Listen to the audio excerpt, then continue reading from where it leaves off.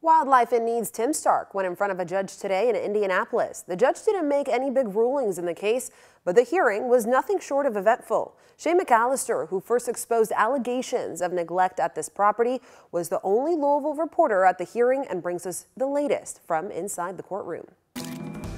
Inside this courtroom, the hearing on record was uneventful. The judge didn't make any rulings in the case, and there was no new evidence presented.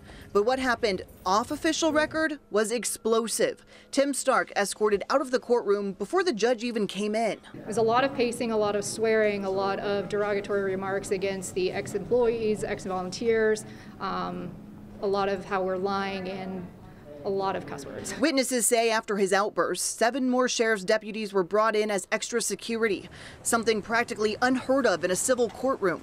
Throughout the hearing, Stark went on a few rants, mostly pointed at the former Wildlife in Need volunteers, the same women who came to us with accusations of abuse last year. That's just how Tim is with all of us. And the more outspoken you are, the bigger target you have on your back. Stark alleged the Indiana Attorney General's office is in cahoots with PETA and said the court system doesn't care about the truth. After court, we were interviewing former volunteers who wore the names of animals they say died at Wildlife in Need on the back of their t-shirts. And then Stark walked out, and I asked him, "Tim, anything you want to say?" And he answered, "In there, you bunch of motherfuckers. Watch what happens when I get you on the stand. Let's see what happens. Let's see every one of you.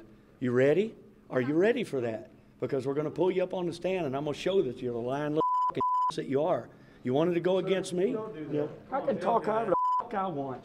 You know, courtroom now. I can talk to them however the hell I want. It's English language, you know." Anything else, Tim?